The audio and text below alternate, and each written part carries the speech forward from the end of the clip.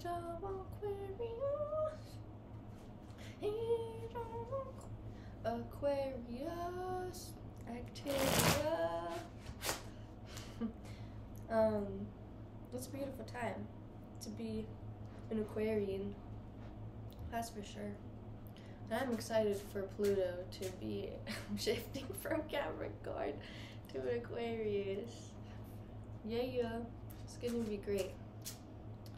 And I love Aquarians. I mean, I love everyone, but I do love my Aquarians. I was raised by an Aquarian. She taught me some hard work, you know. She taught me how to think outside the box. She taught me how to not half-ass things, you know. She taught me like what different love languages could look like. Excuse me. Look at me, all professional. Okay, spirit guides, this is a collective reading for all Aquarians out there, or if you're looking to look into an Aquarian, you know, if you're looking into an Aquarian, ooh, look at you looking at your Aquarian. This could also be a love reading. I really leave it open to all the spirit guides out there. Ancestral fortresses. You know, sometimes I just like to put words together that, you know, yeah, you get it. Here we go, here we go, here we go, here we go. Come on. Wait, I'm just kidding. Okay, wow. Straight off the bat, we got the Two of Swords and the Tower card in reverse.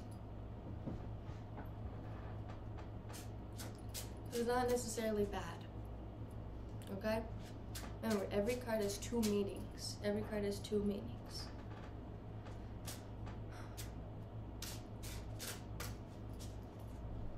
But this does look like a foundational. This looks like a foundational, you know, destruction of foundation, right? Tower card, major shift. Excuse me. Two of Swords, right? This could be between two people. This could be between you and a lover, a past lover. It doesn't have to be a lover. It can just be, you know, how you feel with maybe a cousin. You know, it could be your parents. It could be something like you watch your parents. You can see, you know, your siblings, your children. You know, maybe some of you Aquarians, you know, had a rough upbringing. Maybe you saw your parents divorce and there was like a huge foundational shift. You're kind of like, what the heck, my reality is no longer ever gonna be the same. Here's the Knight of Wands in reverse, all right? It causes a lot of protection. It caused you to protect yourself immensely. In the sense where in a way where you're like, never again am I going to open myself up in that big of way to get hurt or disrespected, mistreated, okay? Before we proceed with this one, I do want to cleanse the cards. Oh, you see how much that lit up? Okay.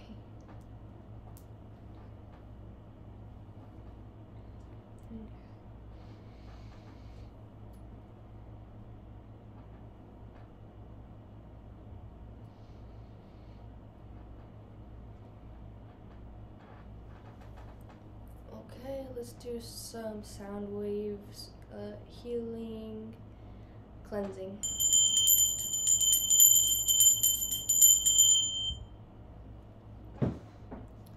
Yeah, I'm going to partake in some peace and serenity.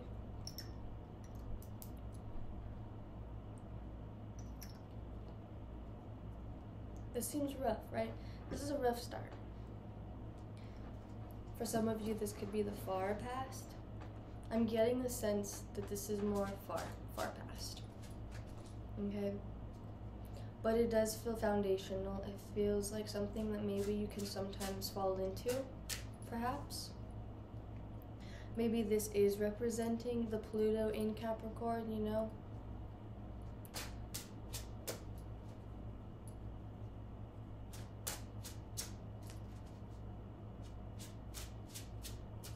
Let's get some more clarification. I think we're gonna have to do... Let's do the tuck, tuck, tuck for these.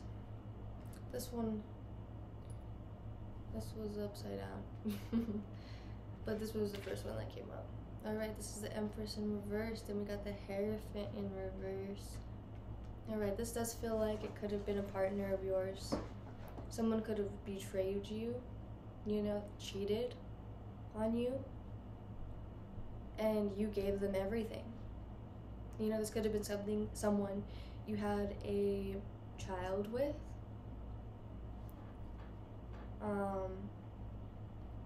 You know, you thought that they were the Hierophant to you and you were the Empress. You know, obviously, not obviously, but this Empress energy, he's not showing up as the Emperor, even when it probably was in the upright position. He's showing up as the Hierophant. So that's something to take note of as well. You were coming into the relationship with Empress energy. And maybe you thought he was your Emperor, but he was really the Hierophant, which is still, you know, that's still a royal card. Okay? But it being reversed is telling us that this was not a good fit. This was not a good match to begin with. And especially if he, you know, backstabbed you, did stuff behind your back, causing your entire foundation to kind of crumble, which then resulting in you protecting yourself. It makes sense, you know? Anybody, I think, who would be going through this would react in a similar way. Okay. Last clarification is the Temperance.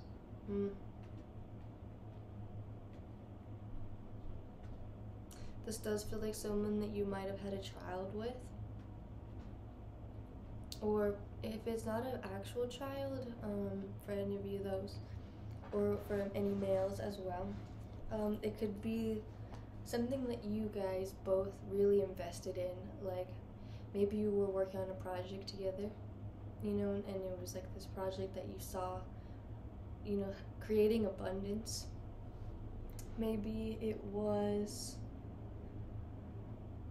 a house that you both invested in, you know. Maybe it was the marriage. You know. Let's do some tuck, tuck, tuck. I think we need to really uncover this a little bit more. Oh, Five of Wands, lots of fighting. There was lots of fighting. Six of Wands, upright. So it looks like the relationship could have felt bipolar. Sometimes it was a lot of fighting. Other times it was a lot of giving, and so it made you feel like, well, this is okay, this is normal, because just as much as there's toxicity, I feel like there's abundance. But really, at the end of the day, this High Priestess in reverse right here is showing you that you weren't tapping into your highest self. You know, you weren't the best version that you could be with this because of, you know, the blindfolds, because of all of that. All right, Spirit, thank you for this situation coming to light. We don't want to press too much on it. Let's start asking some more questions. How did one proceed, and how can one continue to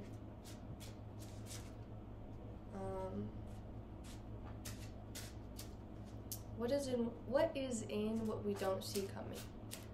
What is in what we don't see coming? what is also perhaps present day is this. Oh my god. Alright, this one is the last card.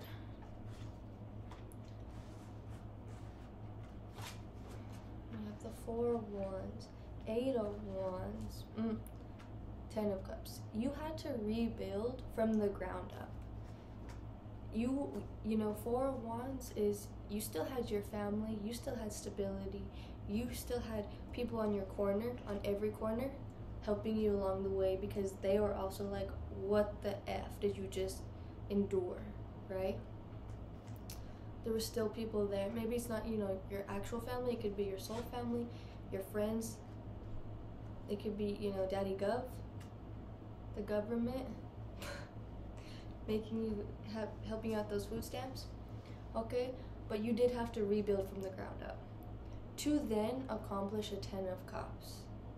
You still had the end goal in mind, this 10 of Cups, which is like that family, you know, that mansion, the kids playing in the backyard, you know, you being able to balance everything, the perfect partner, right? It looks like you found someone. It looks like you're either in a current relationship with this person where they helped fulfill your cup. They helped fill up all 10 of your cups, right? They took on half of the work, and you took on the other half of the work, 5 and 5, right? And before that, you were rebuilding yourself with these 8 of Wands and this 4 of Wands, 4 and 8. You know, like those are even numbers. You entered a relationship where it was equal. You were like, all right, I'll give you 2. He gave you 2. She gave you 2. They gave you 2. You put in 2. You got out 2. You put in 4. They put out 4. They were giving you 4. Then you guys made it to that 10 of Cups. All right. Then you're met with the Judgment card in reverse, Ace of Pentacles upright, then 10 of Swords.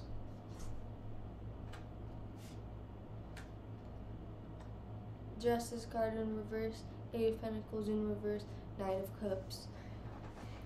It isn't always easy once you reach that 10 of Cups, you know, that bliss, right? The last clarification card is the 3 of Wands. Don't forget how to rebuild. Don't forget how to rebuild anything, right? We sometimes make it to this 10 of Cups. Sometimes we make it to like our dream job, our dream situation, our dream partner, and then we think, cool, I'm never gonna feel bad again, you know? Like, I'm here. Like, sometimes Pluto changes into Aquarius, and then everyone's like, oh great, all my problems are gonna disappear because Pluto's gonna be in Aquarius. And it's like, not necessarily, okay? If you don't keep up with your own discernment, then it can easily go against your favor. You know, Judgment Day is still happening, right? Looks like for some of you Aquarians out there, this could be in work as well. It's hard to keep up with finances these days. You know, maybe you lost your job recently. Maybe someone, you know, dishonored you. They really hurt you, and it's causing like some differences in your wealth, right? Maybe the person like you ended up with, maybe it was hard to get along with their family, right? Maybe there was a little bit of tension there. This could be with a friend, right? A family member. Maybe it's not so many sunshines and rainbows as you had once saw, but you're okay with it. You're okay with it. With this 3 of Wands, you understand that it takes tenacity, and it takes rebuilding every step of the way. We also have this Justice in reverse, 8 of Pentacles in reverse, and Knight of Cups in reverse. And I think with all the reversal cards as well, like by the end of the week, by the end of the month, by the end of the year, they will all be in the upright position, right? If this is how you're feeling right now, if you're feeling like life isn't fair, your money, your finances are not where you want them to be, you know, like you're spending all your resources, you need to protect You need to be super frugal, more frugal than you want to be. You'd rather be like, you know, on the beach, enjoying a margarita, but really right now, all you got is that boxed wine. You know, just know that they're not going to be in reverse forever. They're not going to be reversed forever, and that sometimes we do have to rebuild with this Three of Wands. We definitely have to rebuild and keep rebuilding. But the good thing is that you still have your Ten of Cups here in this upright corner. This isn't going away. This isn't going away. This is staying in the future. This is staying in the current moment / future. Like, it's still setting the precedence. It's completely different than this Two of Swords over here on the left side corner. Completely different. Like, they're opposites. The Two of Swords and then the Ten of Cups. Very beautiful stuff. A huge progress. Like, immense progress. A lot of hard work. A lot of hard work I feel from here. A lot of hard work. Alright. Let's continue with the cannabis metaphysical oracle deck. These messages are also for people who do not partake in marijuana. Okay? They have wonderful messages to give for everyone involved. I absolutely love them. This is the first deck I was ever drawn to, and I knew I needed it the moment I saw it. The moment I started reading, well, I didn't even get turned off by it, right? I didn't even have any judgment towards it. And then I started reading the messages, and I was like, yeah, this is for me. So I want it to be for you too. Let's see. Let's do some sound wave healing with it. I'm gonna shuffle it a little differently because we have been pulling a lot of the same cards. There's nothing wrong with that. The messages that every collective needs to hear once or twice or thrice. I'm gonna do one more.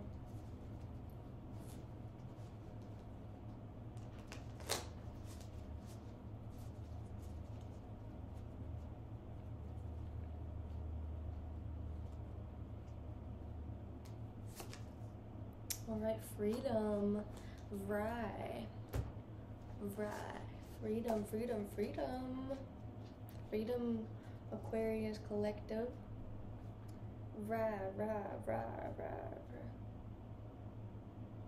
Okay, number 20. Right? Yeah. Okay, it says Rye allows you to merge with the innocence that surrounds you. Every new encounter is an experience that brings the potential to restore the unshakable faith you held as a child, when freedom was never an afterthought. Whoa! My light just turned off. That's interesting. Okay. Freedom was never an afterthought.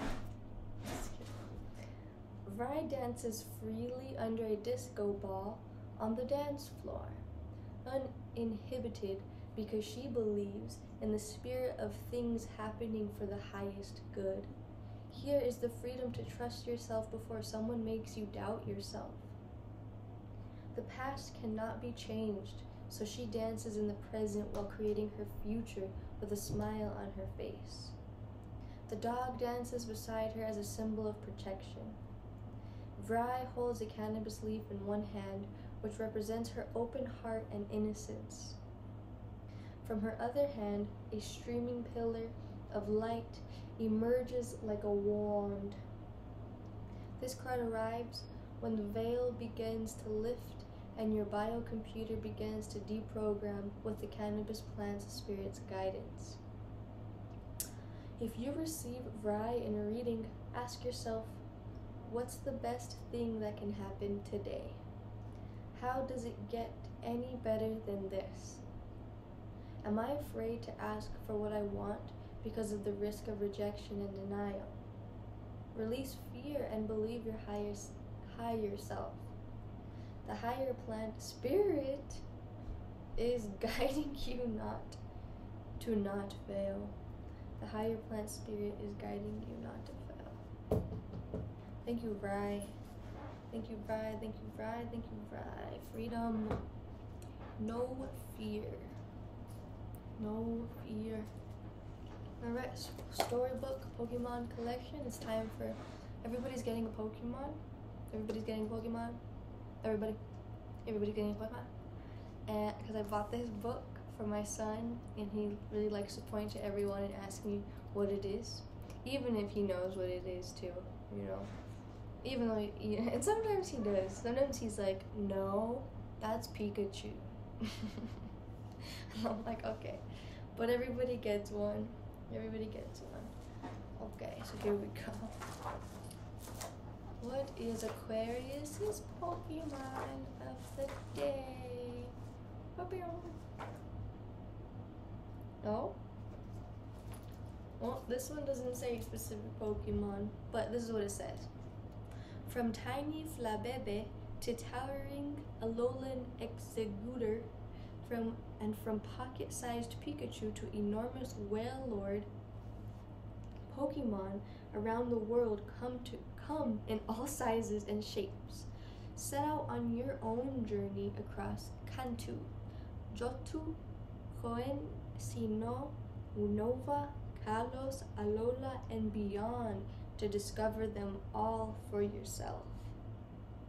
Wow, looks like you got a collective of Pokemon, Pokemon.